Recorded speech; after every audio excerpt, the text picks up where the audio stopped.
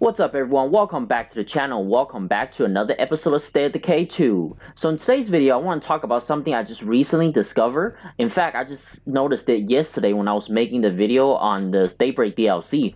So I have drive past this road at least 50-60 times. It's right at the beginning, next to the beginning base, at the intersection. So I have never noticed there's 5 Normas here. And as you guys can see, the Normas are this very old classic truck, pickup truck that we have.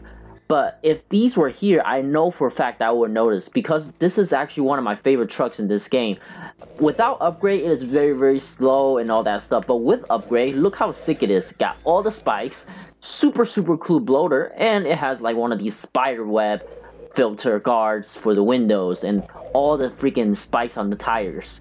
So I don't know exactly what's going on, but there's not really a mission or anything like that around here. Maybe that thing, but it says investigate the Traveler. I don't know what it is. It just popped up, but these vehicles were here yesterday, so I don't think it's related to that mission. Some of you guys had told me in the comment below that you guys had experienced mission where you encounter a small side story. What happened is that you encounter like a cannibal group where they eat each other, basically other people.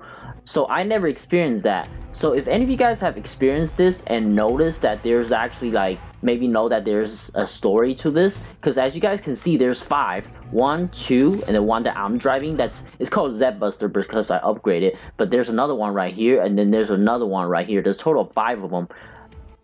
All of them are destroyed, by the way. I fixed up that one, thinking that I was going to take that one back first, so that's why it's not destroyed, but all of them are destroyed. And as you guys can see, they're just all laying around right here, around this house.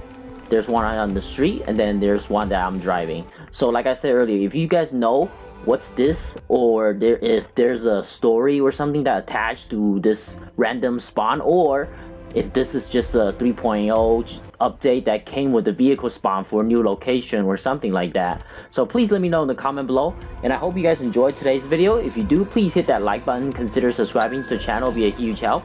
While you're at it, check out some of my other videos, and I'll see you guys next time.